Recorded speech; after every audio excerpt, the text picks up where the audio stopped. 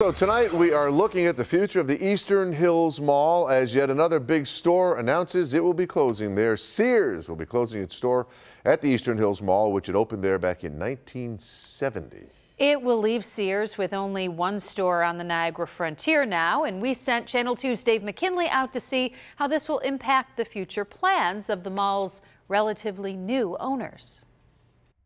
Ordinarily, the closure of an anchor tenant just months after another one would spell real problems for a mall and its owners left to scramble to fill large spaces. That's if the plan was to continue as a conventional mall. But Uniland, in partnership with New Jersey-based Mountain Development, purchased this mall 6 months ago with plans to transform the property into a town center where people will not only work and shop but live as well. In fact, Uniland completed the purchase of the Sears store here separately last week, giving it another 20 acres to work with.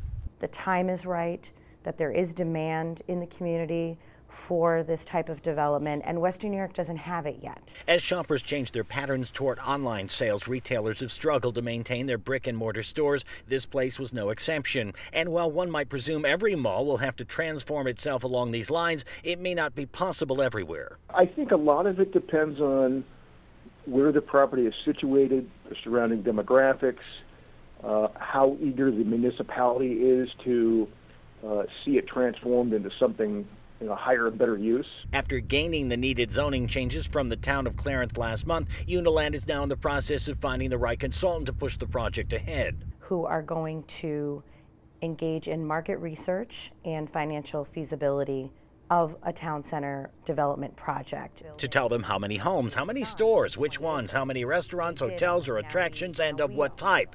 But is this a case of if you build it, they will come, or they will come if you build it? It's really a combination of both. You have to listen to retailers and restaurateurs and find out what it is they want.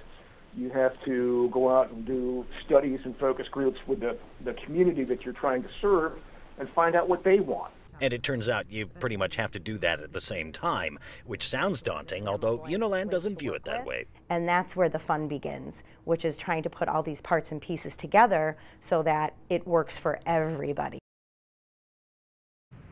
But the total transformation of this property, as Uniland envisions, is still several years away.